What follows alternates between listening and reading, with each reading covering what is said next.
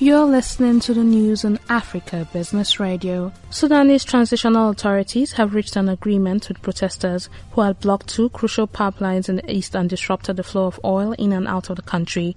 The demonstrators from the Beja community have been protesting for weeks, blocking the pipeline transporting oil exports from landlocked South Sudan and the other handling crude imports into Sudan. A delegation from transitional authorities on Sunday held talks with the protesters. It was followed by a tentative agreement with Beja community elders to allow passage of oil export through Bashayer port, the main terminal close to Port Sudan, where exports from South Sudan are shipped from. The Beja elders have said they will need a week after the tentative agreement to further discuss the matter. That was the news at this time on Africa Business Radio.